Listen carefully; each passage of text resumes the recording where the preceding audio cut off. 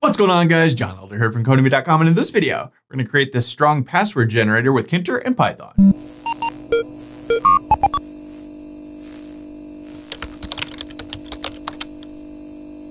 All right, guys, like I said, in this video, we're going to build this strong password generator. But before we get started, if you like this video and want to see more like it, be sure to smash the like button below, subscribe to the channel, give me a thumbs up for the YouTube algorithm, and check out Codemy.com, where I have dozens of courses with hundreds of videos that teach you to code. Use coupon code YouTube1 to get $30 off membership. It's all my courses, videos, and books. One-time fee at just $49, which is insanely cheap. Okay, like I said, in this video, we're going to build this neat little password generator, a strong password generator. And you can see you can enter how many characters you want. You can generate a strong password. We can change this if we want, whatever you want.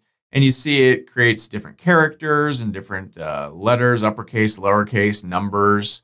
You know, we've got parentheses here. And we've got this set up to where we can highlight all this and copy it, Control-C, or we can come down here to copy to clipboard and do it like that. And then we can, paste these things in using regular paste functions or right-click paste, whatever. But we'll show you how to do all that in this video. So I'm using the Sublime Text Editor and the Git Bash terminal as always, and you can find a link to the code for this video in the pinned comment section below, as well as a link to the Tkinter playlist with going on 200 Tkinter videos by now. So check that out if you haven't already. So I've got our basic Tkinter starter code that we always have. And the only difference I have is I put this from random, import rand int. And we've done this lots of times throughout this channel, use random numbers. And this will just allow us to generate a random integer, integers being whole numbers, 5, 27, 106. So why random numbers? Well, let's head over to a web browser really quick.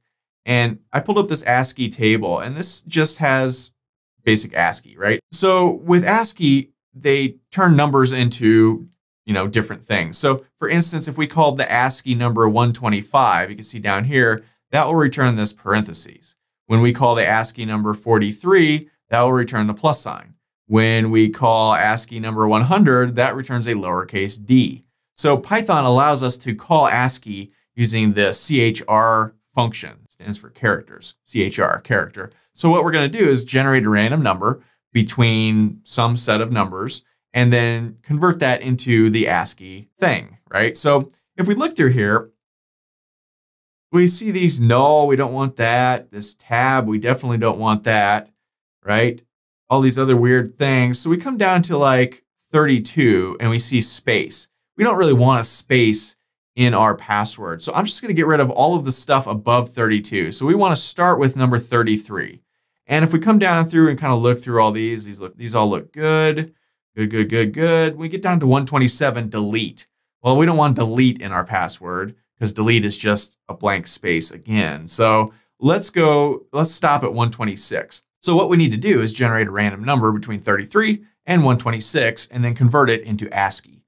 And that's really all there is to it. So we can do that with rand int. So let's just call this my password for now. And this is going to be a random integer between 33 and 126. So this will generate a random integer. So this could generate 33. It could generate 126. It could generate anything in between, 42. So once we have that number, we can then convert that into an ASCII character by using the CHR function. So I'm just going to wrap this whole thing into the CHR function. Now this will generate some ASCII character, right? Between 33 and 126, and then it will return the actual ASCII character. That's what the CHR function does. So really that's all we have to do. All we have to do now is create a form that says how many of these do you want, loop through it, generating that number of ASCII characters, smooshing them all together, and then outputting them onto the screen. So pretty simple. So let's just rough in our app here. So I'm going to create a label frame. I'm just going to call it LF, and that's going to be a label frame. We want to put it in root, and we want the text to equal how many characters. So this is going to go right above the entry box where we can put in how many characters we want our password to be. How long do we want it to be? 5 characters, 20 characters, 100 characters in length? How many do we want? So, all right, so now let's lf.pack this guy. And let's give this a pad Y of like 20 to push it down the screen a little bit. So I guess I'll comment label frame. Right. So now let's create entry box to designate number of characters. So let's just call this my entry. And this is going to be an entry box. And we want to put it in LF, that label frame, right?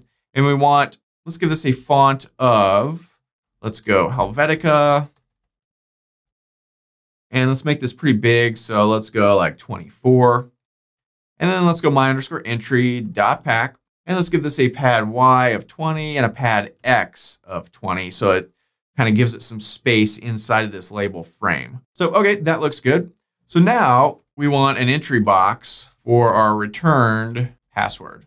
Why do we want an entry box? We could just flash this up on the screen as a label, but I want to be able to drag my mouse across it to copy it. And you can't copy a label, but you can copy an entry box. So we're going to create an entry box and then we're going to make it invisible so it doesn't look like an entry box. So it'll still look like a label, but we'll be able to drag and copy it. So just a little hack. And I did a video on this a while back. So I'm going to call this password entry.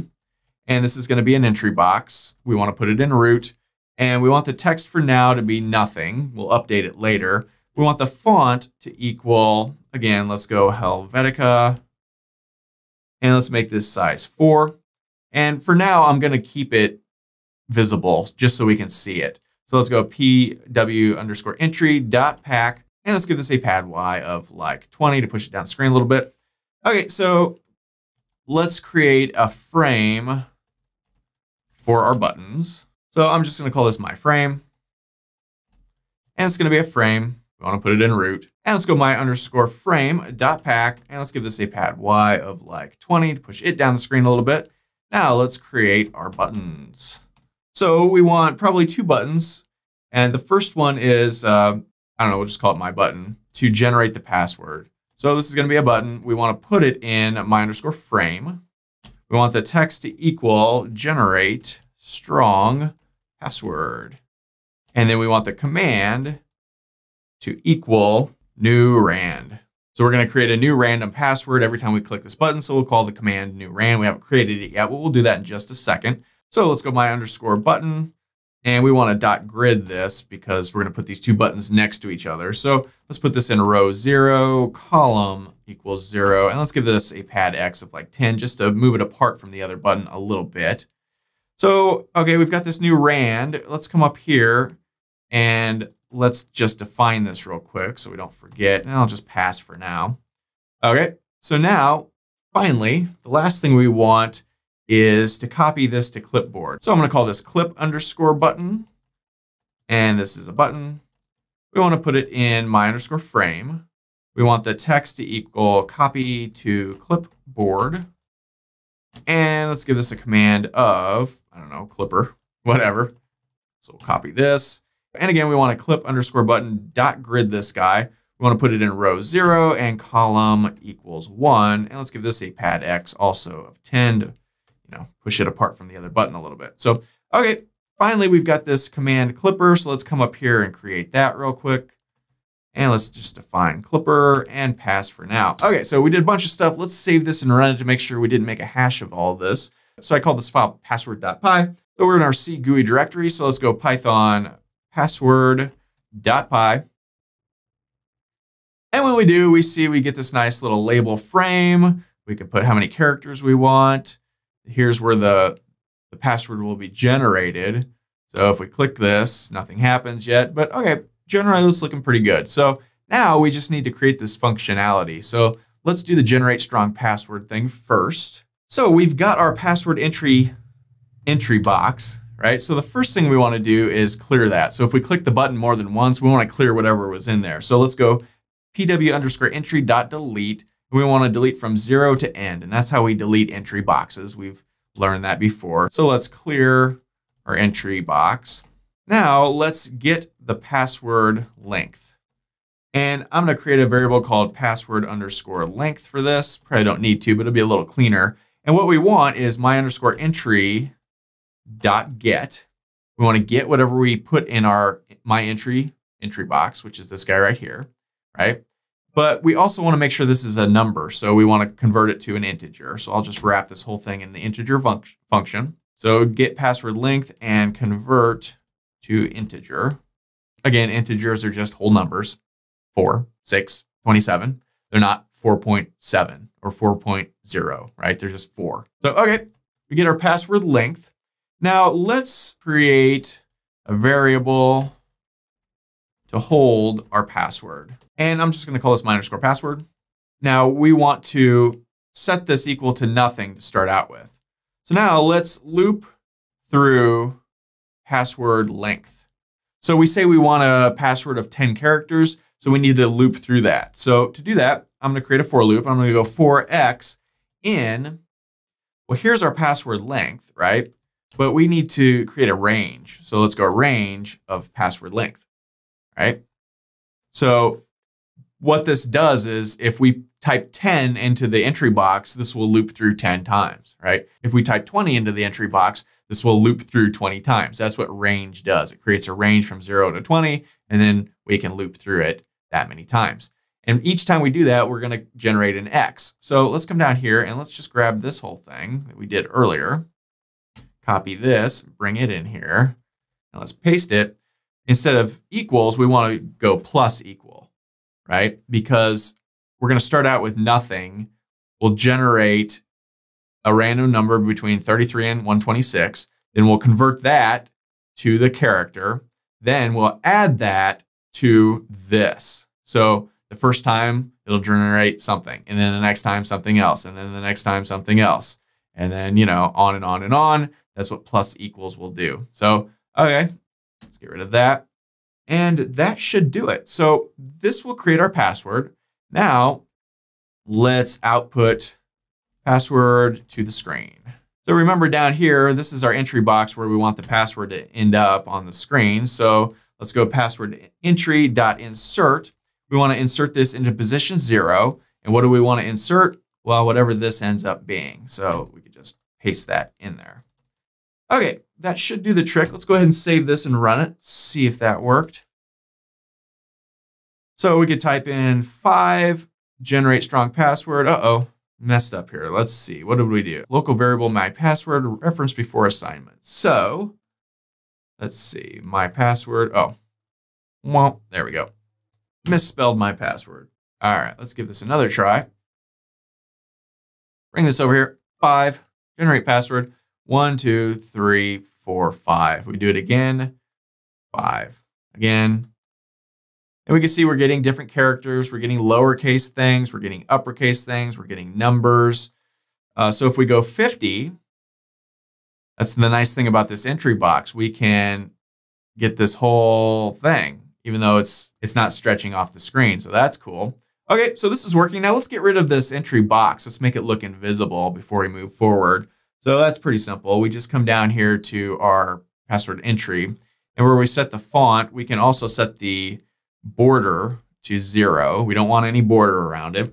And we want the background color to equal system button face. And that's just the default system color, right? So now if we run this guy again, we can see it looks like that's no longer there. But if we type in something, we can see it pops up. And we can see it's still like this. I can hit Control and C on my keyboard at the same time. The Control C, Command C if you're on a Mac, that will copy it. If we come back here, for instance, and paste it in, we can see 82/. See, it ends in 82/. So we can, in fact, copy it that way. But we also want to create this copy to clipboard button that works too. So let's knock that out real quick. So let's head back over to our code. And let's go copy to clipboard. And up here, let's really quickly comment, generate random strong password. Okay, so down here, how do we copy things to the clipboard? I think we've done this before when we created a text editor. We just set root, and then the first thing we want to do is clear the clipboard. So if there's something already been copied to the clipboard, we want to get rid of that. So we just go clipboard _clear, and that's a function. So let's go clear the clipboard. And then copy to clipboard. To do that, we just go root.clipboard _append. And what do we want to append? Well, whatever's in our entry box. That's this guy right here. So that's just password _entry.get. And that's a function. So you have your little parenthesis guys. And that's really all there is to it. So let's run this one more time, make sure that worked. So let's generate a 20 character strong password. Boom, there it is. We can come over here. Well, we don't even have to highlight anything. We could just say copy to clipboard. Now, you might want to pop up a little message that says that was successfully copied to the clipboard. I'll leave that to you. I've done pop-up boxes in many videos. Check the playlist if you don't know how to do that. That's a simple thing. Whenever you click the copy to clipboard thing, you'll just run your pop-up box little message. So, okay, we've copied it to clipboard. Remember, it ends in bracket, S, and then square bracket. So come back over here and right click and paste. And we see bracket, S, and square bracket. So it looks like, yep, starts with FTR. Confirm that, yep, FTR. So that copied it successfully. Now if we generate another one, we don't have to highlight it at all. We could just click copy to clipboard. Now this one ends in Q. So let's come back over here and make sure it worked a second time. Yep, there it is, ends in Q. Okay. So a fun little app, very easy to do, but a couple of interesting things. Converting things to characters using random numbers. That's a little interesting thing. You could probably use that for all kinds of weird stuff if you put your mind to it. Creating this sort of invisible looking entry box. That's one of my favorite hacks with Tkinter.